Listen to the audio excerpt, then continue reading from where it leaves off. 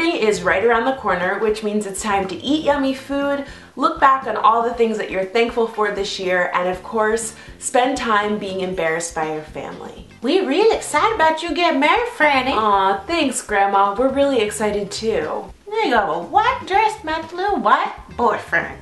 Oh, I'm sorry, husband. Yes, sir. Been living together for 5 years, and now it's gonna be husband. Okay, that's all right, Franny.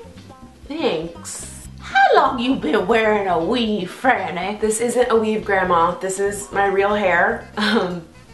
Okay, you say so, Franny. I've had locks for almost 8 years, so nothing has changed.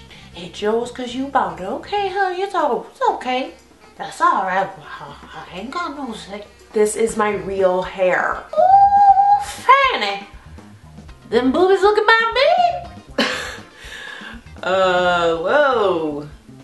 Not really appropriate table conversation. You pregnant? No, absolutely not. Oh, you just gained a little weight. Yeah, a little. You was too skinny before anyway. You asked me, I thought you was too skinny. I never thought you looked good, too skinny. You're all right now, Franny. You look good. Oh, thanks. You always know exactly what to say.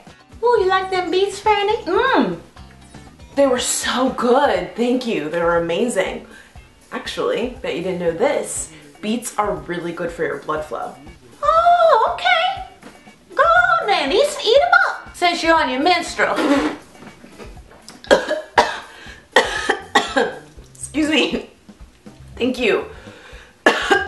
To be fair, my grandma can't take credit for all of those cringeworthy comments. It's really more like a culmination of the fabulous things that have been said at my family functions.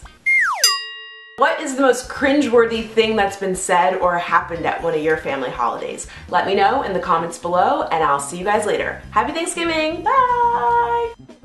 You can get caught up on my most recent comedy and hair videos by clicking on one of the thumbnails on the left. I'm also on Twitter and Facebook, of course, and don't forget to subscribe. Bye!